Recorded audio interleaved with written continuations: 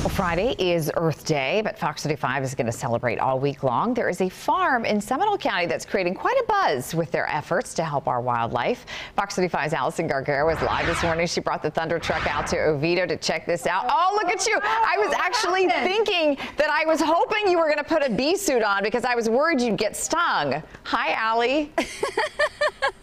Good morning and happy Earth Week. We want to see what all the buzz is about here at Black Hammocks Bee Farm. And I am with Dennis, the bee guy, right? Yes, ma'am. Oh my goodness. And we're having so much fun. So behind me, there are about 40 to 50 bee colonies. Now, Dennis actually helps save bees in the wild. So can you tell me a little bit about that while we're hanging out with one of them? Yeah. So sometimes customers will have bees move into their homes or their businesses and they're unwanted.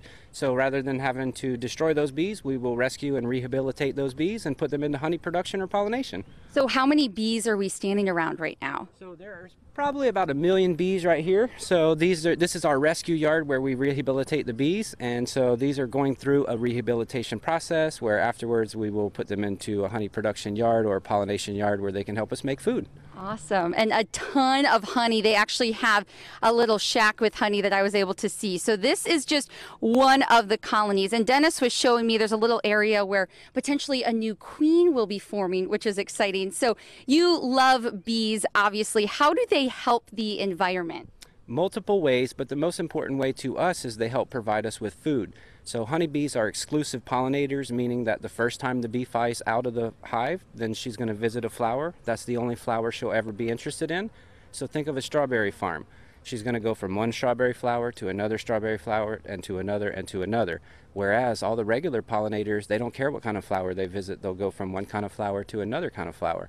So honeybees help us make food by pollinating. And so the pollination process is very, very important. Very important. So obviously I'm not afraid to be around all these bees. We have this nice suit on, but it's really exciting because if you stick with us within the next hour, we actually have a group of kids that are going to be learning about bees as well. So happy Earth Week, Amy and Danielle. We're having a blast out here in Oviedo this morning. Okay, you're not afraid because you get the bee suit on, but I can't believe he has no protection on. He's not nervous at all. I see a little smoke, I though. know. They're saying, Dennis, no protection. Yeah, no, he's not afraid anymore. That's for sure. He's like, no, I got it. He does have a suit if needed to, but I think we're safe out here.